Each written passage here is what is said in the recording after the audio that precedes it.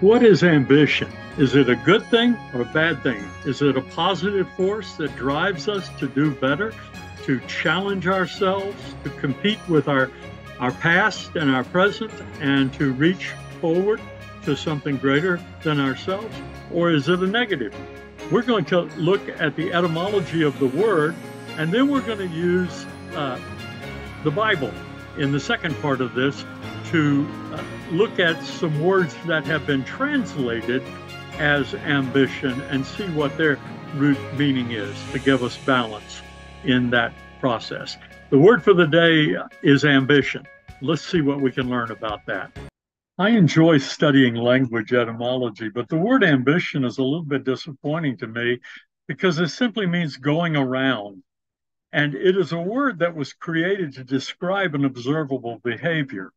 People who went around trying to curry favor and to arouse support for themselves. And it was originally used as a pejorative to describe that behavior and the people who had that behavior. Only in more recent times has it begun to take on a more positive flavor that is having the desire to improve oneself, having a positive competitive spirit, and working for the better good of others.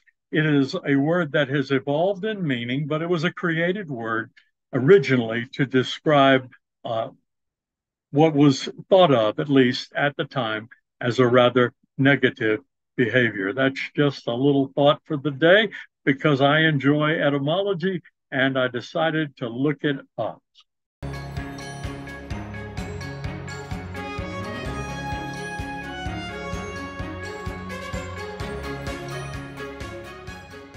Let's take a look now at what the Bible says about ambition. And depending on the translation that you're looking it up in, it's not a lot. There could be 6 to 8 references, and it's not always the same word. The negative, James 3:16, New Testament. For where you have envy and selfish ambition, you'll find disorder and every evil practice. But look at the contrast in Romans 15:20. It's always been my ambition to preach the gospel where Christ was not known, so that I would not be building on someone else's foundation. Look then at 2 Corinthians 12:20. He says, and it's Paul again, I'm afraid that when I come, I may not find you as I want you to be. And you may not find me as you want me to be. I fear that there may be some discord, jealousy, fits of rage, selfish ambition, slander, gossip, arrogance, and disorder. In Galatians 5:20, he mentions selfish ambition in a negative light. In Philippians 1:17, he said some people preach Christ out of selfish ambition. And in 2:3, he says, don't do anything out of selfish ambition or vain conceit. But in 1 Thessalonians 4:11, he says, make it your ambition to lead a quiet life.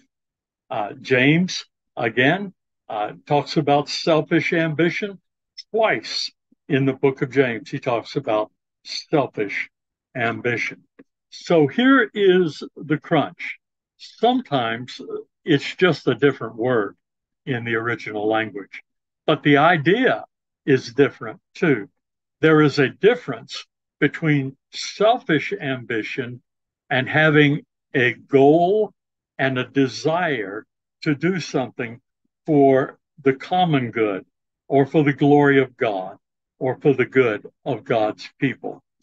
So it comes down to motive. What is moving us?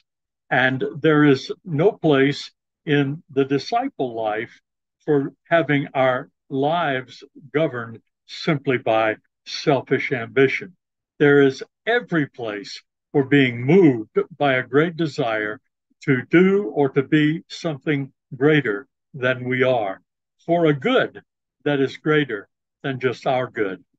I hope that makes a little bit of sense to you.